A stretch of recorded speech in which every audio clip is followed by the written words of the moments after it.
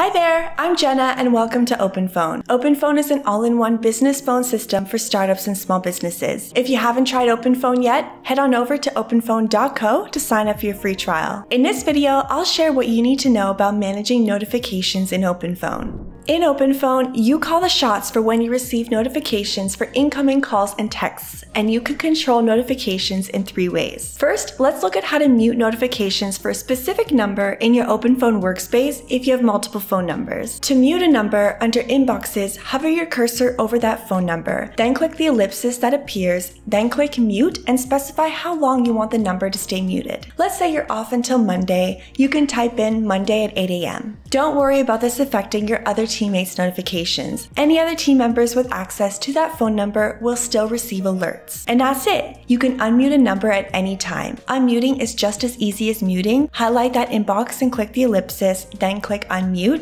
and the number's unmuted. Next, let's cover Do Not Disturb. Let's say you're on vacation and don't want to receive notifications from any numbers in OpenPhone. Enabling Do Not Disturb will mute all numbers in your account for you, but not your team. Click the account profile icon, then the option to switch on Do Not Disturb. You'll see the same customizable menu. Let's leave Do Not Disturb on for the next hour. You'll now see a Z next to your profile so you know notifications are snoozed. Lastly, there's business hours.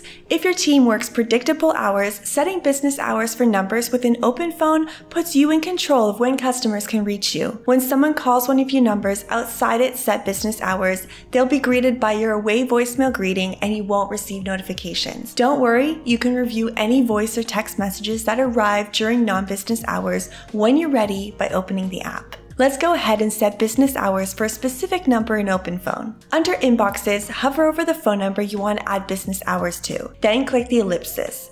This time, click Settings to open that number's settings, then scroll down to Business Hours. Click on that and toggle it on to add business hours. First, set your local time zone, which is PST here in California. Now click the text to the right of Monday.